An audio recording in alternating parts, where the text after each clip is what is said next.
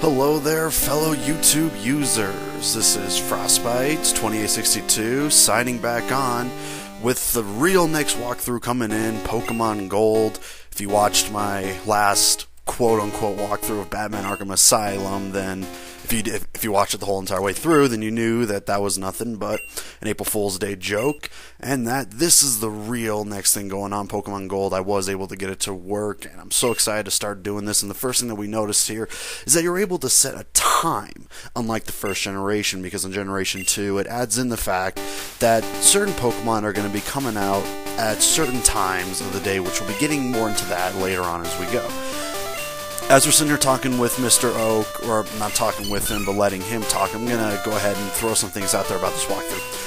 For starters, my good friend, Codeblack1222, he's going to be doing Pokemon Silver over on his channel. When exactly he starts that, I'm not exactly sure, but he did confirm to me that he is indeed going to be playing it, so go check out his walkthrough as well. We're basically playing this one together. And so obviously, when you select your name, you know, you get to pick whatever the hell you want. In this case, I chose myself as Frosty, going off of my YouTube username, Frostbites. Now, the other thing to note is that, in a sense, this game is going to be a 100% walkthrough. Not 100% as far as the Pokedex goes, and we'll get more into that a little bit later, but first off, we're going to go to the PC here, withdraw item, and okay, there's nothing to get here. Unlike in the first generation, there is no potion to get in the computer. We're going to be getting it a different way instead.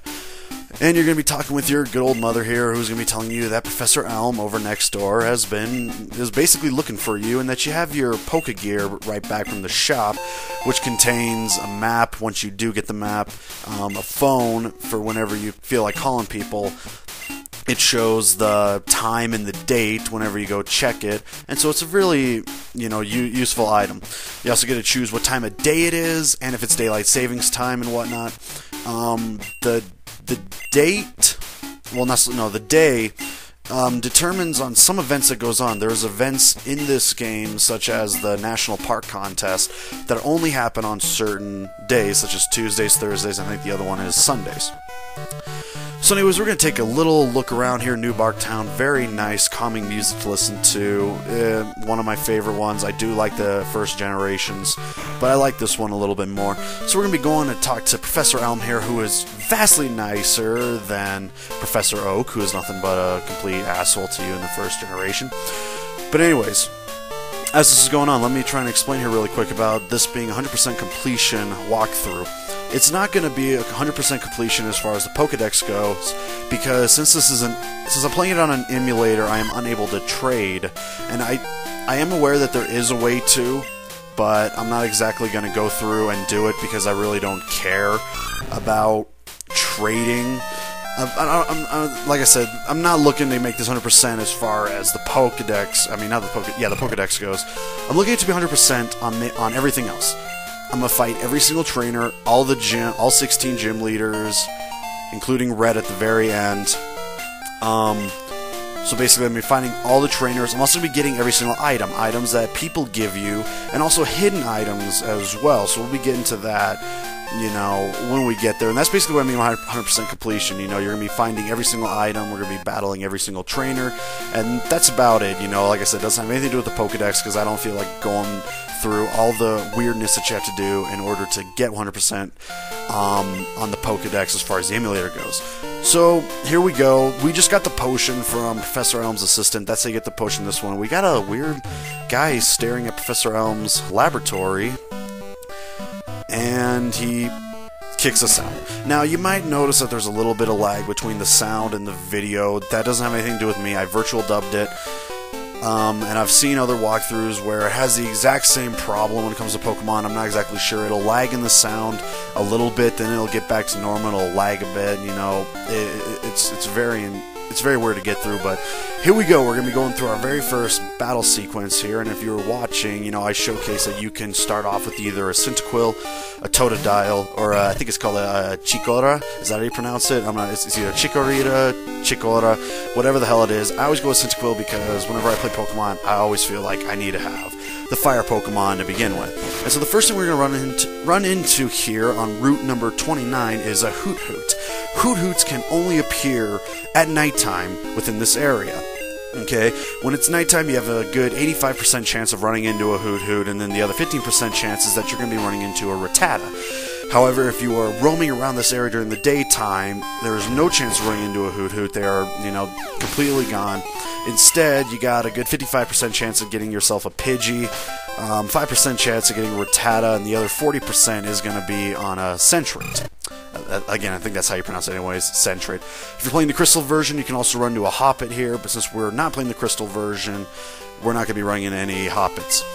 As you can see, you know, you can go through, look at your Pokemon, see the kind of stats it has. You come up to the top right area here, and you're going to get into a potion. Boy, there's a lot to talk about when it becomes in the opening, so, you know, you're probably going to notice me stumbling a little bit, repeating, well, not even so much repeating things, but talking about things that aren't really going on, because there's a lot that I, you know, feel like I need to get out there, but that's basically all you can run to this area, are Pidgeys, Sentrets, Rattatas during the daytime, and then Rattatas and Hoot-Hoots at nighttime. Basically, Rattata and Hoot-Hoots are what you're going to be running into more often, but since there's an 85% chance of running into a Hoot-Hoot, you're going to run into them a lot more than anything else. How I am going... I do edit in this game, you know. This is...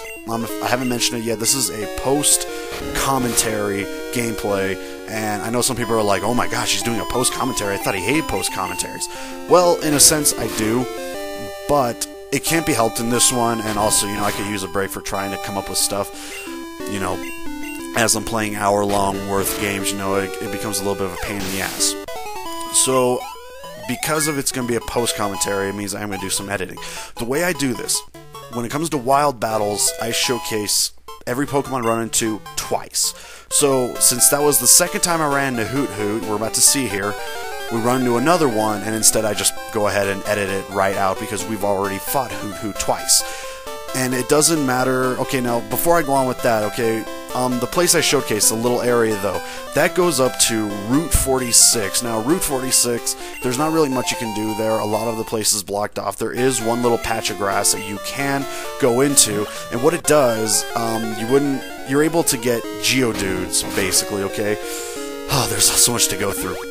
What's going on right now is I showcased a battle, the end of it going against a Hoot-Hoot because I got hit, and I used a berry that I was holding on to. We'll get more into that a little bit later. As far as Route 46 goes, you can run into Geodudes, Sparrows, and the likes over in that area. There's also an occasional Rattata, and also there's a 5% chance that you're going to run into a Jigglypuff. If you really do want a Jigglypuff, you know, spend hours over on Route 46, you'll eventually run into one. I mean, 5% is not terrible, but it's not really that good. If you do have a Crystal version, then there's a 5% chance you can also run into a Fanphy. But again, I'm not playing that, so I can't, or else I probably would go and get it, but I really can't. You talk to this old man, and what ends up happening is he's going to just move you around. He's going to talk to you about the Poke Center where you can heal up, talk to you about marts where you can buy stuff, show you the ocean. He'll give you a map card for it. I just showcase it because, once again, this is 100%, and in order to be just like that, you know, you kind of need to get the map card. This is the only time I'm showcasing the Poke Center, unless, like, there's something in the Poke Center that I need to go get. In here, you are able to get healed. You can go over to the computer to withdraw, deposit Pokemon, withdraw, deposit items, and the likes. And the little staircase there you can use to battle friends, trade, all that good stuff. Later on in the game, you are able to trade Generation 1 Pokemon from either red, blue, or yellow, if you please. That's not until I think around the 4th gym. And so basically, we're done with this area, so we're just going to move on. And that is Cherry Grove City, by the way. Other than the fact that you can get certain Pokemon in the water, there's really nothing much to do in that area. You come over here, you got this little patch where you can get berries. You can get all sorts of berries in there, regular berries, poison cure berries, berries that cure paralyzing, and the likes. Now what I'm showing here is that what you can do is you can get yourself a berry, and you can choose the option to give it, and you can give it to your Cyndaquil. Only certain items you can give.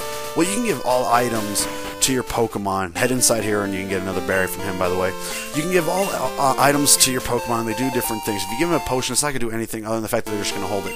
If you give them berries, then whenever the time comes, they will use that berry for whatever reason it is. As showcased when I was going against that one, Hoot Hoot, my health dropped to around the yellow percentage, and I ended up regaining more health because the berry was able to use automatically, so therefore you don't waste a turn healing to get hit again. So here we are, we're fighting a Spinarak. Again, I think it's a lot of Pokemon pronunciations are very weird, but I do believe this one's called a Spinarak. Coolest looking bug. In fact, I think probably the best bug to get, unless you count Generation 5 with that. I think it's a fire bug type. You know, that one's kind of cool. But over here in Route 30, just to get it out of the way really quick, you can run it during the daytime. You can run into Caterpies only in gold. Weedles you can get in the silver version. You have about a 50% chance of that during the absolute morning. During the afternoon, only about a 35% chance to get those. And yes, basically during the time-wise, there are 3 of them. Very early morning, which I think goes between 6 to, I think, 11 o'clock. 11 throughout, like, 7 is afternoon time, and then nighttime is everything after that. Here's a Rattata, and it is pronounced Rattata. I used to think that it used to be called what I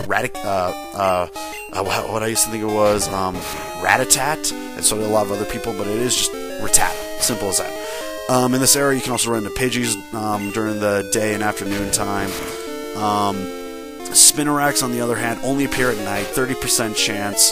And again, can only be found in the gold version. Silver version gets Ladybug instead. That can only be found during the daytime.